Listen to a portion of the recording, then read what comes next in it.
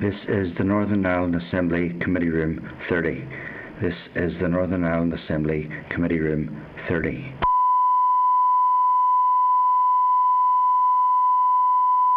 Okay. So, members, we are then in public session, and the cameras and microphones are broadcasting us through the web page and throughout the building. So, I just advise those members and any of the other staff that are here and those in the public gallery that the use of mobile devices, if we could keep them on airplane mode so that they don't interrupt with the microphones. I think that's grand. And also that we're not taking photographs or recording any element of the meeting. Committee membership is listed on page 27 of your packs, and that's listed for us, but we can all see each other, but that's there for you to note. And on page 28 then, I refer members to the Declaration of Interests, and just to advise members that all Assembly members are required to register relevant financial and other interests in the Register of Members' Interests, and details of that registered interest are published on the website. So I would remind members that in addition to the requirement, and unfortunately I do have to, in some parts of today's meeting, just to read out things to you, that Standing Order 69.5 states that a member who has A, a financial interest in any matter, or B, a relevant interest in any matter, must declare that interest before taking part in any proceedings of the Assembly relating to that member. In particular, there is a requirement to declare any interest which might reasonably be thought by others to influence the member's approach to the matter that's under consideration. So also to advise you that proceedings of the Assembly include this committee, so if you have any conflicts of interest, to declare them, and also any interest to make sure that they're declared as well. Also, with it being the first meeting of the committee, members should ensure that any financial or other interests which relate to the remit of the committee or which are likely to be relevant to a substantial part of its work are drawn to the attention of the committee. And also just to inform members that failure to register or declare an interest may be an offence under Section 43 of the Northern Ireland Act 1998.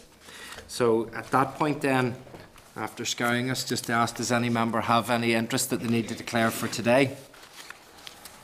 Okay.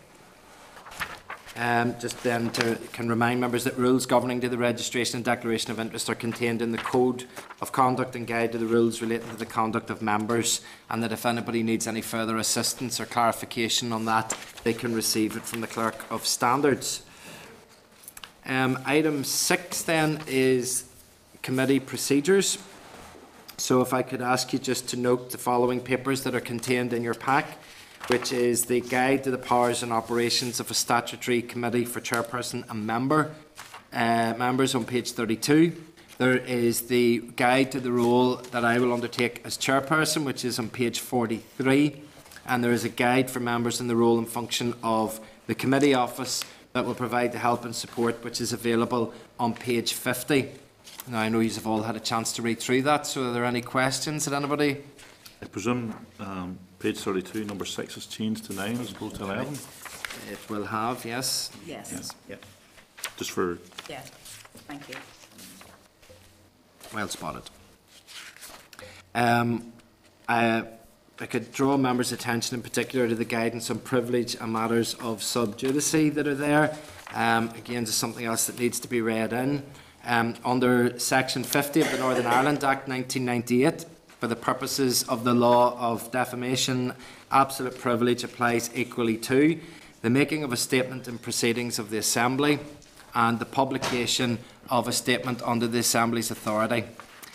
This privilege also extends to meetings of the committee, so members should note, however, the privilege does not extend to press conferences or statements made to the press.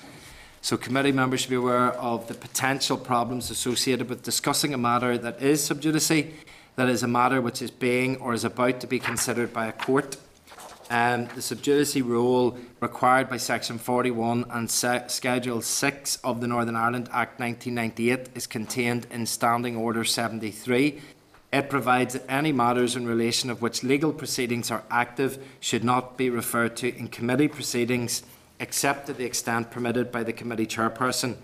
In such cases, the matter awaiting adjudication should not be prejudiced by comment in a public session of a committee meeting.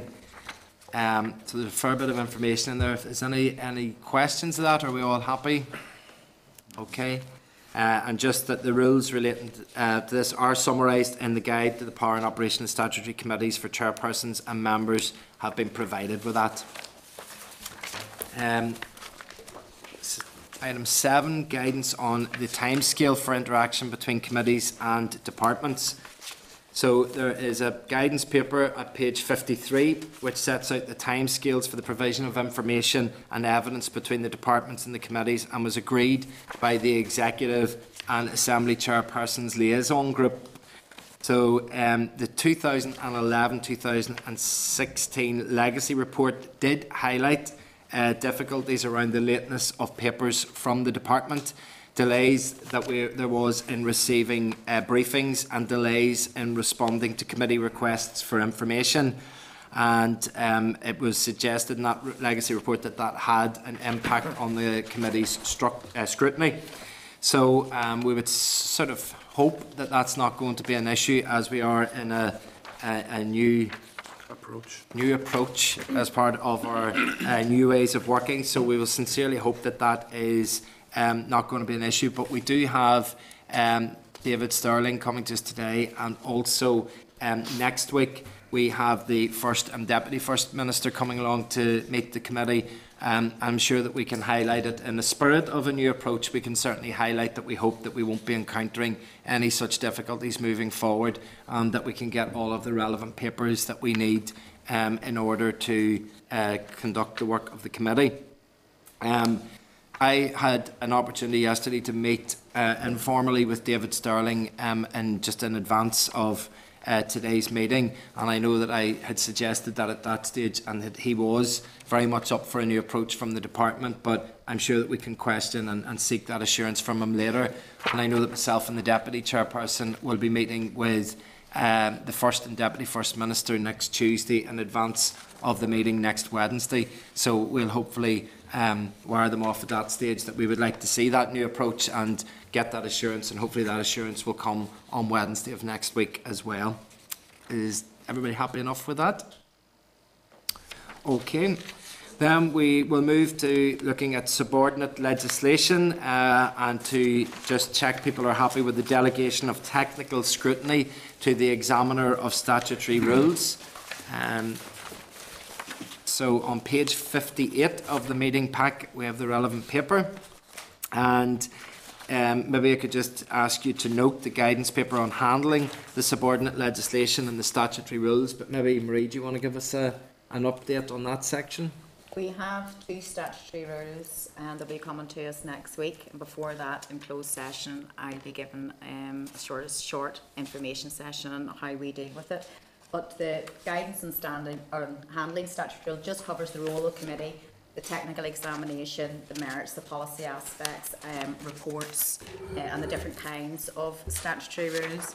But it's normal practice for a committee to delegate responsibility for the technical scrutiny of the rules, so that the committee then is able to focus on the policy aspects. So that's what you're looking at today, and decide whether you're content to do that.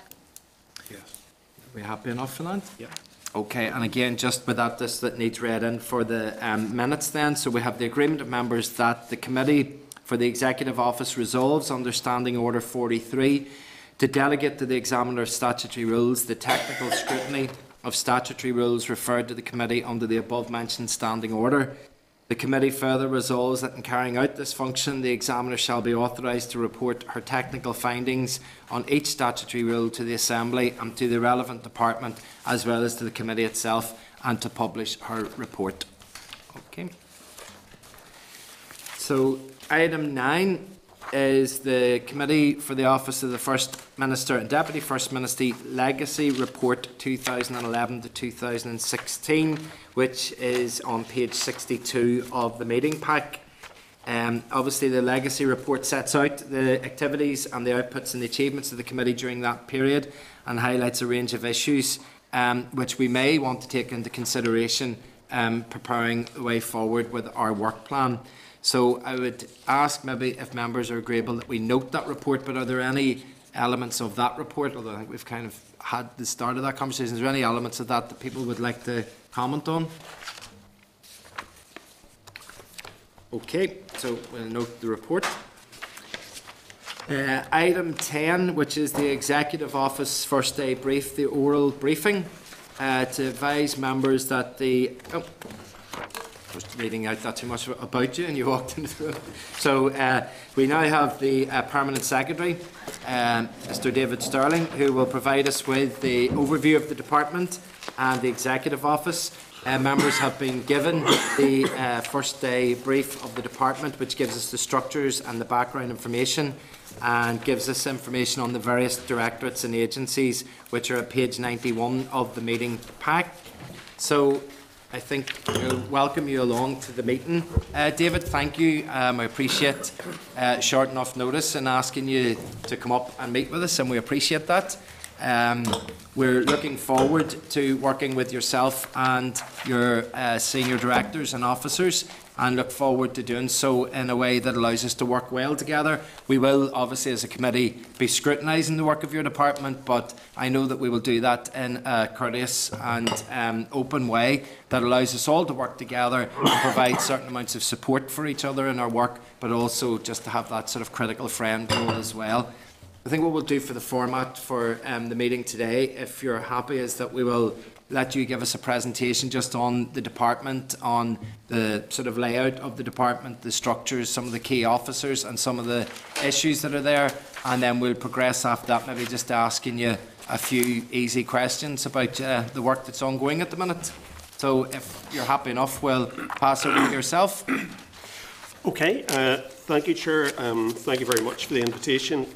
It is good to be back. I was actually checking my records, and this is my first attendance at an Assembly committee since I attended the Finance Committee on the 16th of January 2017. So great to be back here.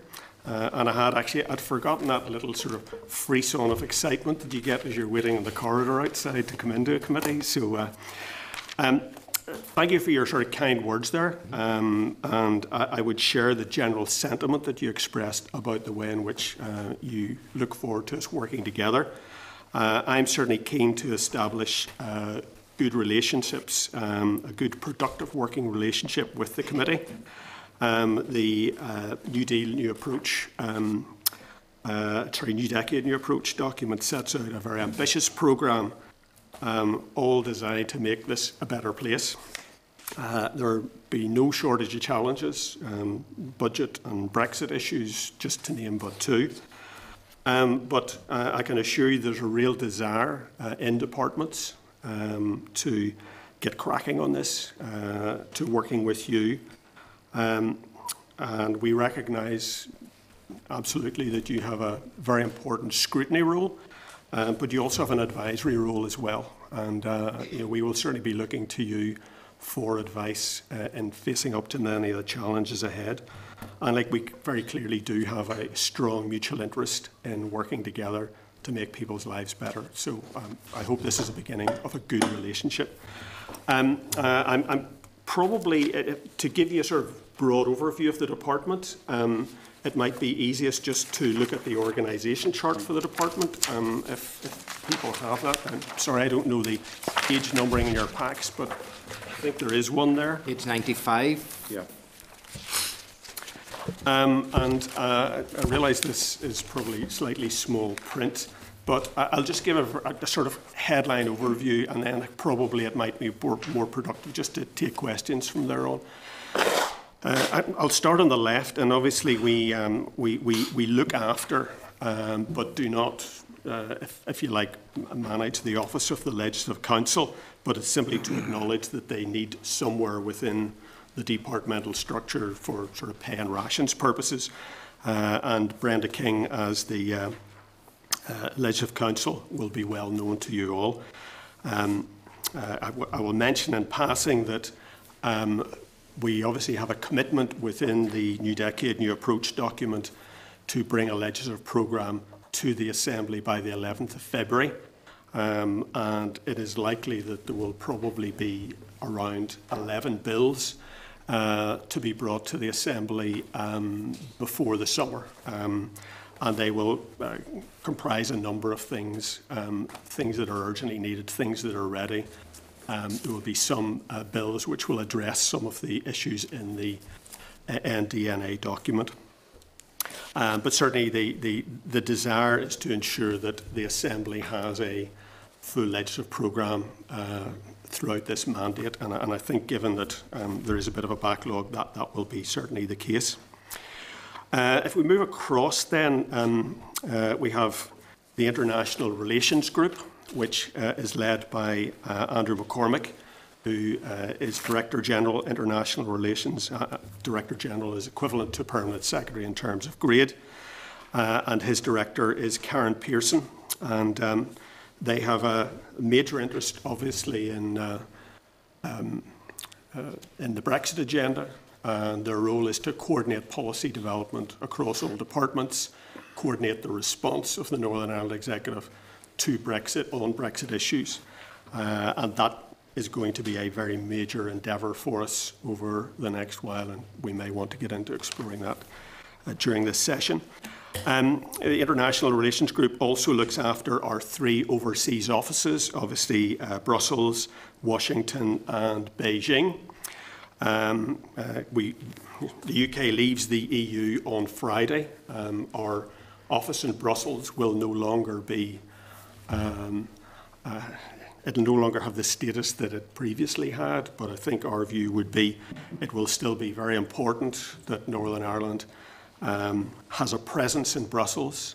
Again, given the nature of the Northern Ireland Protocol, we will still have a keen interest in regulations that come from Brussels, certainly for the next 4 years.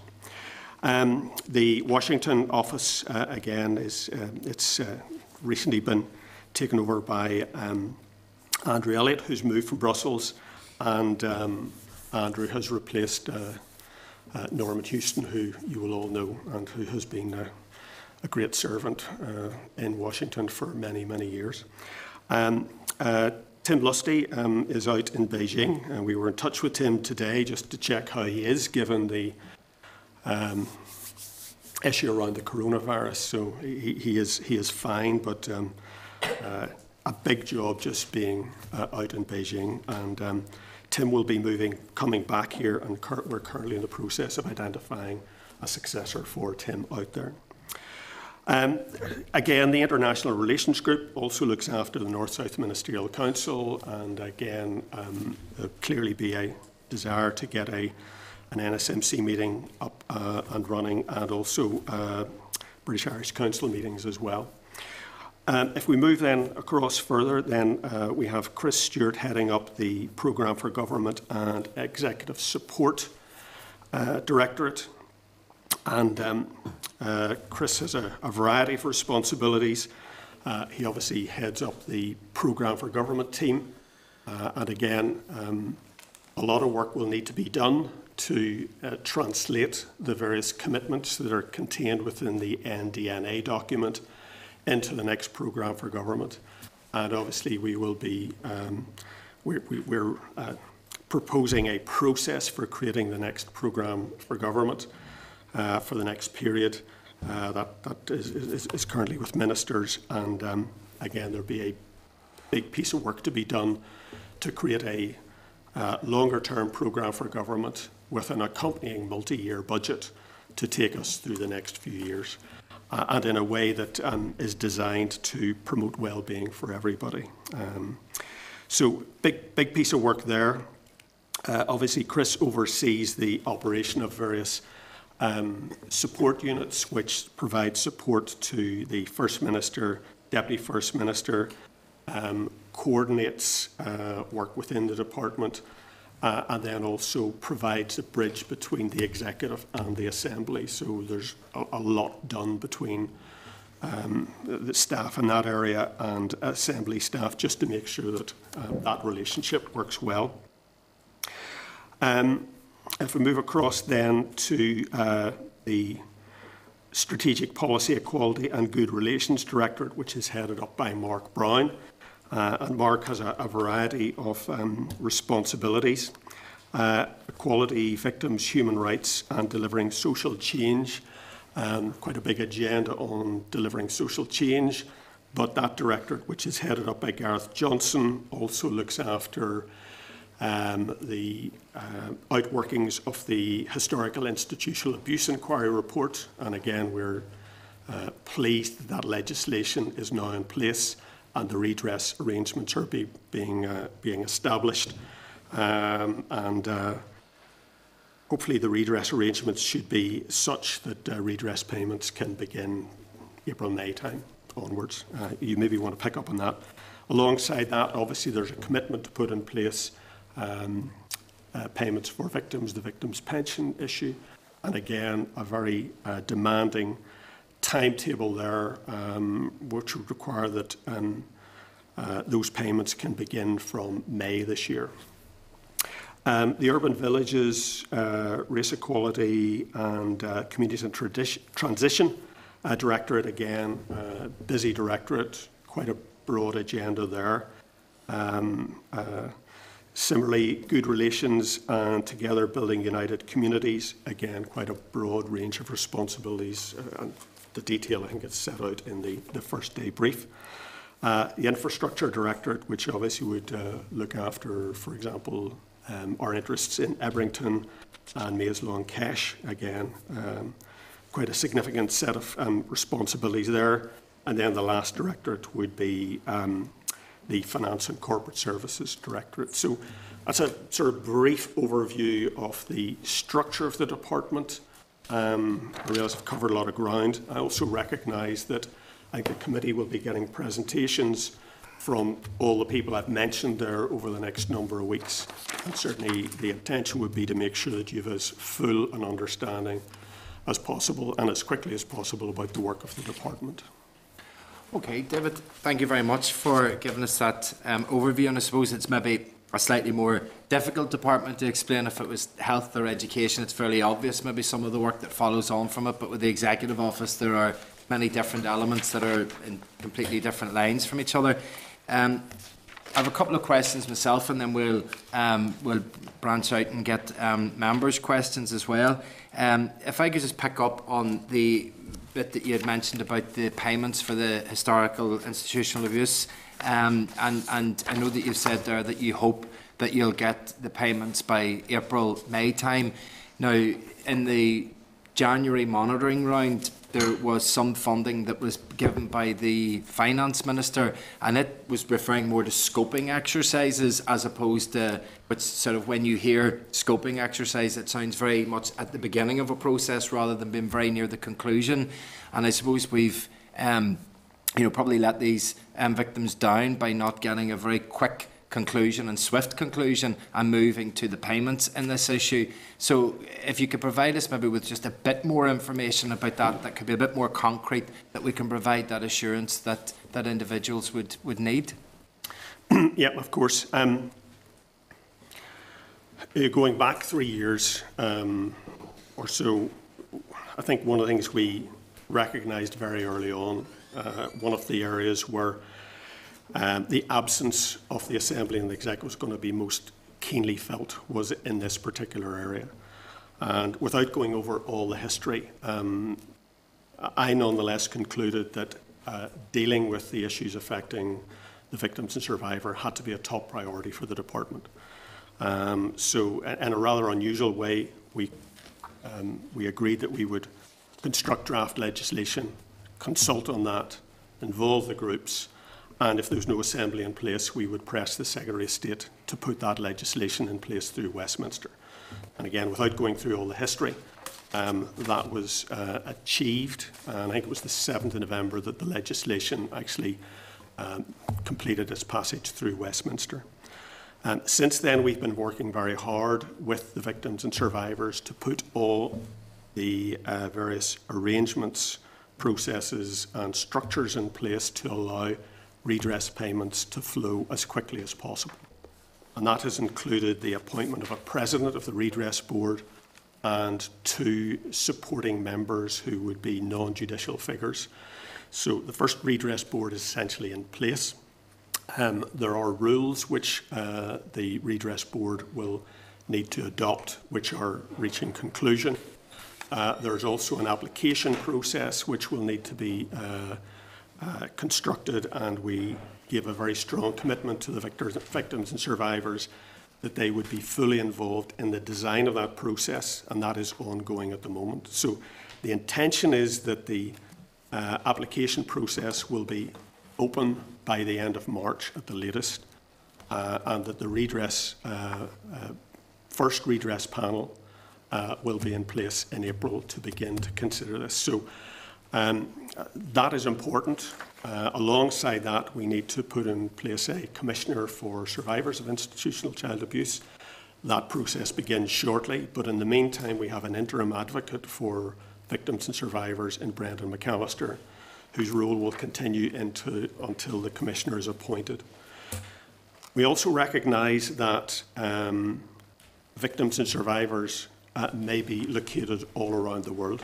So we'll be developing a very comprehensive communication campaign. It'll be a global campaign designed to make sure that everybody who may have been affected knows about this and knows about how to apply for redress. And that will kick off alongside the opening of applications.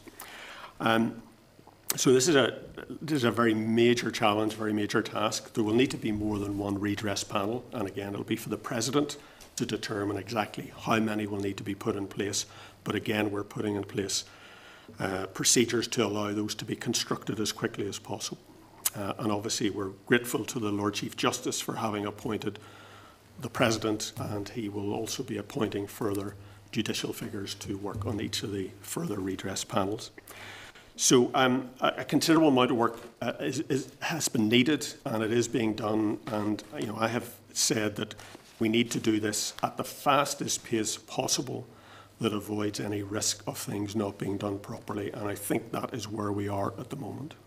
Okay, well, certainly that imperative and that speed would be welcome. I think this is going to be an issue that the committee is likely to take some tracking of to make sure that we can hold you to those timescales that you have mentioned, and we can sort of revisit that as we go on. But thank you for the answer to that.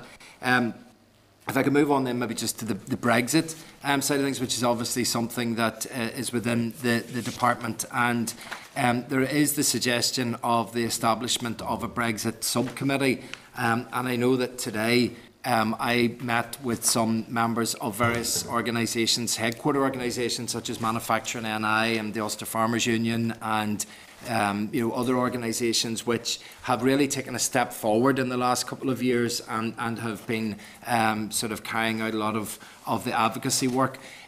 If we are going to establish the Brexit subcommittee, could you give us some timescale as to when that might happen? And also, do you think that would be something that in some way could be open to some of those individuals that have set up excellent networks and have had good working relations with various parts of government, both here, Dublin, London and in Brussels, so that we don't just suddenly cut off some supply and move forward? Is that something that could be involved there?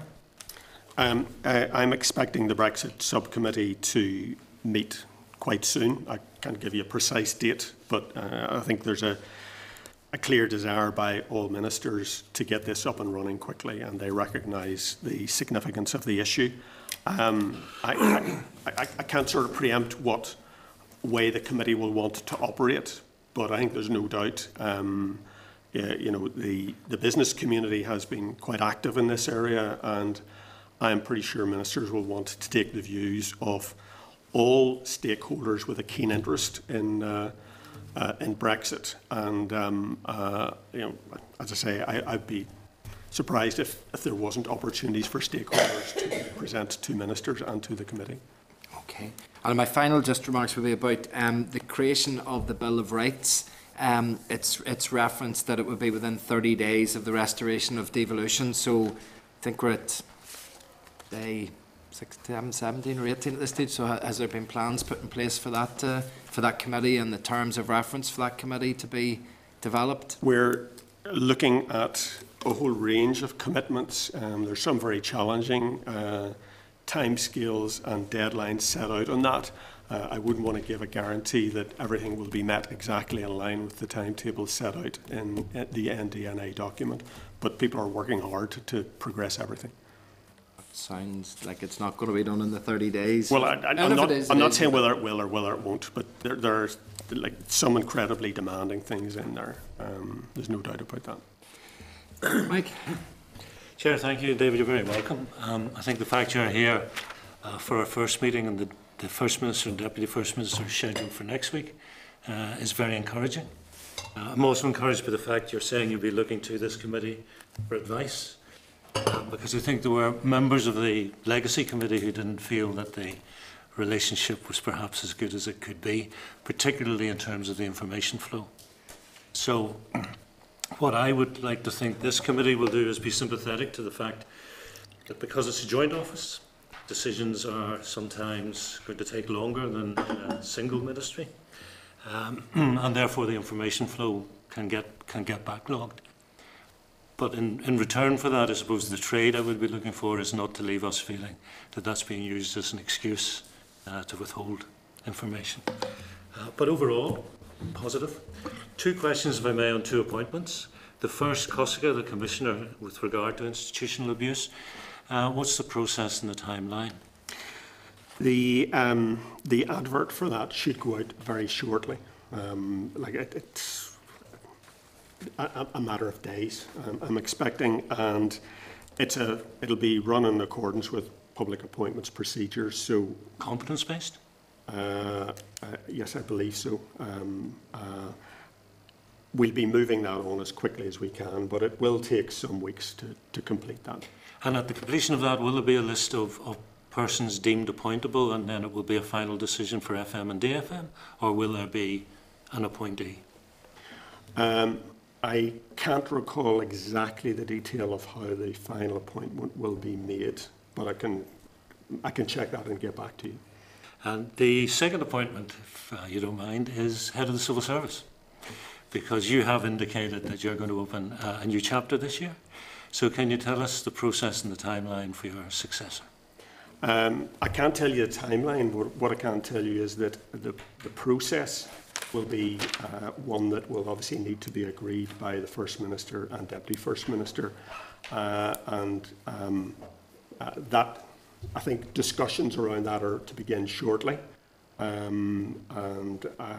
haven't got an agreed timeline on that as yet. But you're stepping down in August? I've indicated that I plan to go at the end of August, yes. So I would suggest there's some urgency to getting a process underway. Absolutely. And at the end of the day, with that process, it will be for the First Minister and the Deputy First Minister to confirm the appointment of your successor. Indeed. It'll be run in accordance with Civil Service Commissioner's guidelines, but obviously the First Minister and Deputy First Minister will have a role in that process, as they did in the process that led to my appointment. Again, will they be given a name to endorse, or will they be given a list of people who are deemed appointable? The process hasn't been agreed as yet, so I wouldn't want to comment on exactly how that will happen. Am I right in thinking that for the Head of the Civil Service UK-wide, the Prime Minister has a list of deemed appointables? Again, I am not privy to the exact detail. I know that the appointments of permanent secretaries and the Cabinet Secretary are done on a different basis to that which applies here.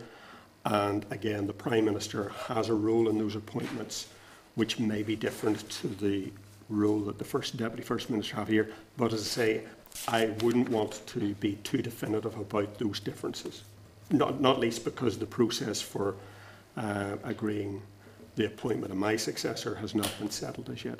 Will you have an input to that, or do you have an opinion that you'd share on how we do that? It will be led by the Department of Finance, HR department. I will probably have an input to that. Thank you. Thank you, Chair. Okay, thank you very much. Christopher? Thank you, Chairman. And some of the questions that I had intended to ask have been asked, but one of the things that's contained within the new delivery approach, and it was one of the things that actually during the talks, something that was very close to my heart, there's a review of arm's length bodies has been committed to in that, and the words around that are very important. The words are "with a view to rationalisation," and I'm just wondering, in the long years that you've been involved, David, I think almost every agreement has had a commitment to a review of arm's length bodies contained within it. And in that time, the number of arm's length bodies, I've no doubt, has become bigger. I'm just wondering, how would you envisage that impacting upon the Executive Office, that review, and do you see scope for slimming down government mergers of existing arm's length bodies that fall under the remit of the Executive Office, or abolition of arm's length bodies altogether? You're right, it is clearly a commitment. I was there when the commitment was suggested. And you're right, I have been involved before on occasions when there have been reviews of arm's length bodies. I think the starting point this time will be to look at what was done before. There was quite a comprehensive exercise carried out, I can't remember exactly when, but it'll be probably 5, 6, 7 years ago. And that didn't lead to the abolition of many ALBs. And again, I think we will need to look again at this. We'll need to do so with some very clear objectives in mind. You know, is it to streamline government? Is it to reduce cost? Is it to improve the delivery of outcomes? You know, those things may not necessarily be in conflict, but they could be. So I think before that is, you know, this is being looked at, but again, precise objectives have not yet been agreed. I mean, I have a question into the Finance Minister in terms of timeframes of any review being published. Do you have a timeframe in mind? Not at the moment, no. What I would say is that the previous piece of work was quite substantial. It will require quite a substantial piece of work again. And in fairness to colleagues in the Department of Finance, they have quite a big set of commitments, not least in developing a budget for next year and indeed for beyond. So I'm not sure exactly where we will be in terms of a timetable for the arm's length body review, but it is something that's being looked at. Okay. Just in terms of our international relations, and one of the issues that, or one of the areas where you mentioned we have the office in DC, the office in China, and the office in Brussels. How is the effectiveness of those offices scored? By what matrices do we judge, yeah, that they're doing well, or try to identify potential new places where we might be wanting to go? It's a good question, and we don't have a set of KPIs for the offices to say, well, you hit this target, but you didn't hit that target, so you're doing well and you're not doing well. I think this is something that does need to be looked at, and I think the executive, I think there's a draft international strategy, international relations strategy. I think if you're going to start to make judgments about the effectiveness of the overseas offices, I think you would need to do that on the basis of an agreed international strategy. Yeah. In other words, where you have a clear understanding of what it is you want from your offices overseas. And so this is simply a personal view, but given global developments over the last 3 years, including Brexit, I think it would be timely to review the international relations strategy and to look at the disposition of not just the 3 executive offices, but the Invest NI offices overseas, just to make sure that they are delivering maximum benefit. Yes, with a view to, I mean, I'm not suggesting for a second that the 3 offices that we presently operate should cease to exist. I'm suggesting perhaps in the context of an international relations strategy that has a sort of global outlook, potential emerging markets, places like India, is somewhere where perhaps we need to be. Is that?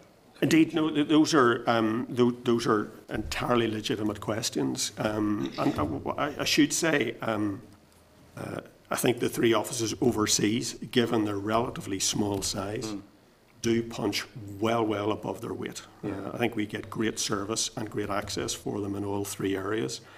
And indeed, there may well be an argument that indeed post-Brexit, they need more resource. They may need more resource. Yep. Okay, Pat. Thanks, Chair. Thanks for your overview, David. Most of the issues I want to deal with have already been touched on one way or another. I just want to drill into them a little bit. In terms of the Brexit subcommittee, my understanding is that all the parties represented in the executive have agreed to go on that subcommittee. That's right, isn't it? Yeah. That's fair enough. And in terms of the timescales for legislation, and, well, first of all, I suppose the legislation itself, never mind the timescales and the various strategies that have been committed to in the New Deal. Have you decided yet where all of those issues are going to sit in the various departments?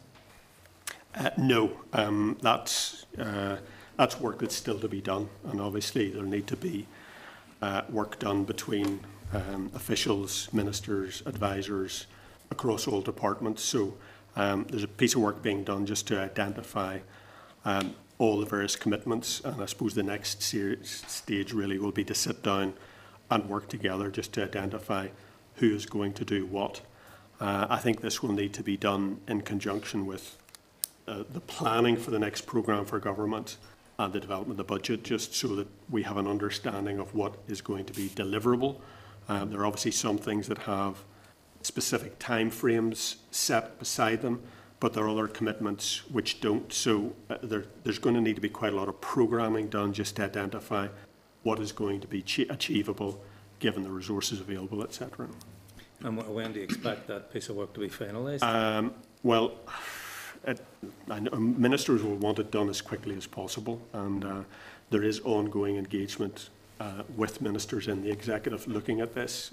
We were away last Wednesday, and further sessions involving all ministers are being planned as well. So give me a ballpark figure then when you think you'll get agreement. I can't give you, I couldn't give you a date when it'll all be concluded, but obviously there are certain things that will drive this. Like, for example, departments will need a budget for the next financial year beginning in April. And the work that will be done thereafter to develop a longer term programme for government will need to kick off in earnest as well. So I think we're talking within that sort of time frame. I think ministers will be keen to agree the highest priority items that need to move ahead quickly, and some of those are identified in the NDNA document. As I say, the more difficult thing will be to identify things that maybe haven't got a time frame attached to them and are going to need some more consideration given those resource considerations. So are you saying where there are time scales, particularly in regard to legislation, that it has been decided where they're going to sit? Certainly my expectation is that where there are clear timeframes for the delivery of legislation, then yes, those will be, every effort will be made to make sure those are met. But is there agreement yet on what departments they're going into? Not yet. Not exactly. No. So, if there isn't agreement yet, we can expect these timeframes to slip. No, I wouldn't say that. No, I wouldn't necessarily say that. It may be quite easy to agree where certain things sit. It's just to say we haven't sat down and determined that. But I wouldn't want anything I've said to suggest that time frames that are set out here won't be met. I'm just saying there are a lot of them there, and we just need to make sure we have a programme which will allow everything to be delivered in line with the time frames set out. Okay. So just drilling down specifically into one issue in terms of the Irish language legislation, and there's a commitment in the NDNA that draft legislation would be in front of the Assembly within 3 months. What's your view on that? Is that a runner? Well, I have no reason to believe that timetable won't be met. Right. And what's the process in terms of appointment of an Irish language commissioner, an Ulster Scots commissioner? What's the process for that? Again, officials in the department are looking at that now. There's quite a big programme of work to be done there. We're going to have to create a new unit to look after that, and that's being looked at the moment. We're trying to pull together staff from various places to create that unit. So it's being actively looked at now. And what's the time frame on that? The time frame in terms of the completion of the unit that's going to manage this piece of work is really days. We're trying to pull together a team as we speak, and after that, then obviously the aim will be to make sure that those time targets that you mentioned are met. Okay. And certainly, I'm under.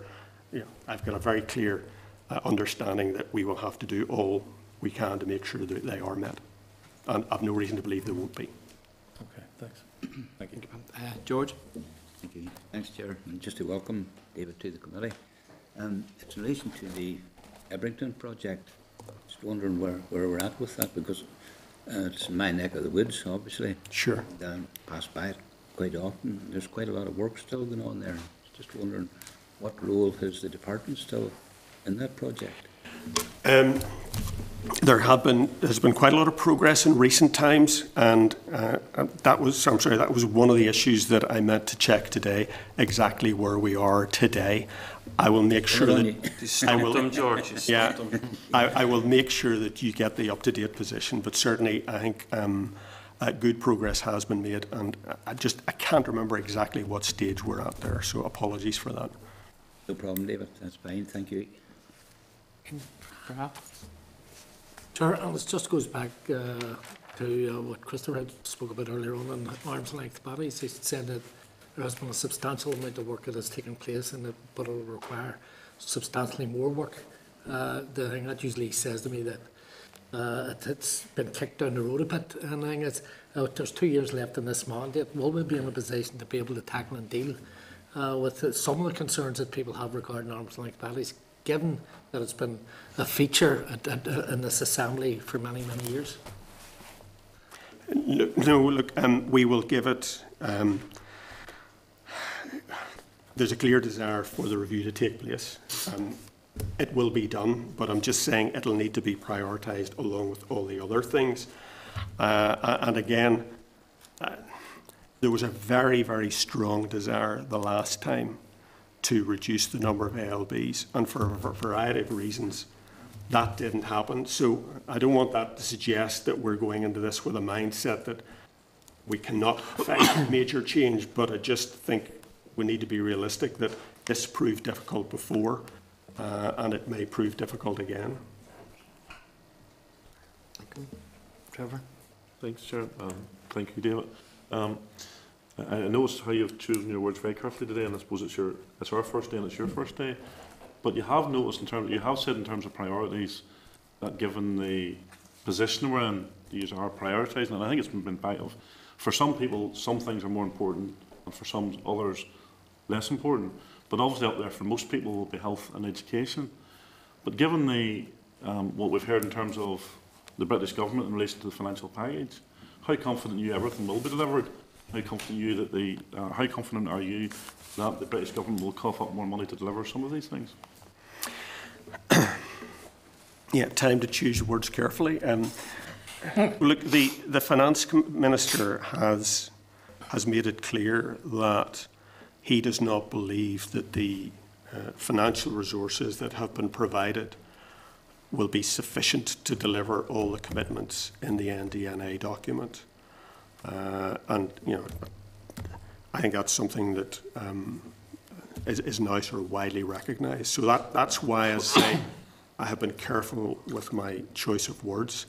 As to whether there is likely to be any more money, obviously you will know the Finance Minister had meetings in London last week. He, I think, was quite positive about how they went. And again, it's a matter of record that the Department of Finance is doing further work to identify the cost of the various commitments, the challenges that are facing us, and to go back to Treasury with a strong case for additional resources. I wouldn't want to make a judgment on the likelihood of that leading to significantly more money, but we all hope it will. Which leads me then to the question, given that we have got a list of strong, very strong commitments, some of those who will address lots of people within the community, whether that be through health or education. How then are your department going to draw which ones of those are the biggest priorities with the limited resources we have? Well, this is one of the really good reasons why I'm delighted to see ministers back. Yeah, there will need, yeah, and that as well. There will need to be political discussions about priorities. I've no doubt about that. Fair enough. Okay. David, you'll be pleased to know that that's the end of the questioning from members. That's probably an indication of the reduced number of members on committees, makes these things go a bit quicker. I hope that your sense of nerves outside the door were worth it coming in, but I would like to thank you for coming along. Probably at this stage I'm far too late to the note that was to point out that this has been recorded by Hansard, so but maybe just update you that that was happening. I should have mentioned that at the beginning. I had a conversation with Hansard person outside. So. Okay, well thank you very much for coming along. We appreciate that. I'm sure we'll be seeing you again and hopefully that we can get updates on some of the things that we've mentioned today, and as we look at our forward work plan, wherever it does sort of fit in with members of staff of your department, if you could encourage them all to be making themselves available to come up and see us, that will help to maintain the good relations that we hope to have going forward. But thank you very much indeed. Absolutely. Thank you very much. Thanks.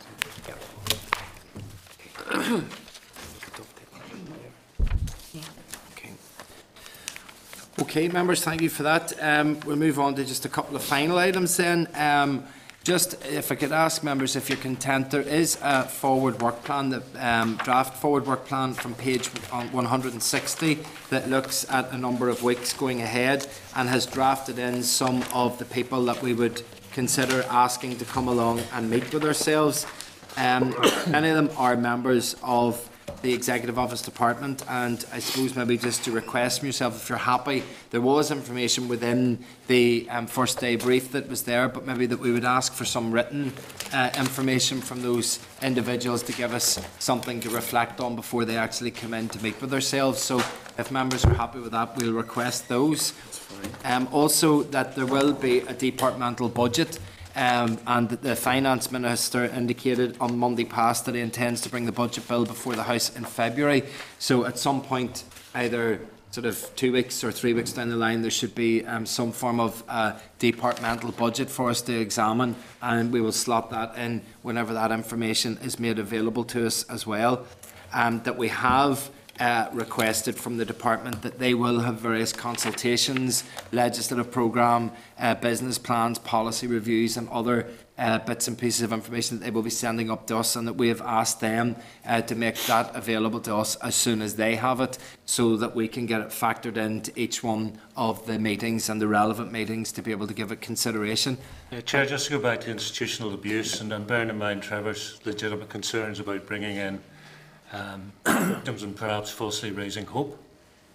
What about, at an early opportunity, bringing in Gareth Johnson, who's the legal official in TO, in the Executive Office, and Brendan McAllister, the interim advocate, so that we have an evidence base to consider how we take our next steps, which I would hope might include inviting victims groups to tell us their experience, but at least we're testing it against the evidence of the officials who are leading on this. Can I getting a sense from people in the room? Can I suggest if we do have the First and Deputy First Minister next week, we'll see if we can get that scheduled for the week after, that it's something that we're looking at very urgently and immediately, if members are happy. And then just maybe beyond that, having heard the presentation from David, are there any other areas that people feel they would like to get some sort of presentation on that goes beyond what's in the information presented? Are people happy with that draft forward work plan there for the next number of weeks? Give us a few weeks to get it. And give us, yeah. Okay. Then there's just item number 12 is correspondence, which there is none. Chairperson's business, I've already included those in other parts of the meeting, so there's none there. Just to ask, is there any other business that members have? Just to congratulate you, Mr. Chairman, on your appointment, and to say I'm sure all members of the committee look forward to working with you. Thank you. We're being very good to each other. Well, you were very kind to me on Monday. Thank you. I appreciate that reciprocation. It's appreciated. It's appreciated. Okay.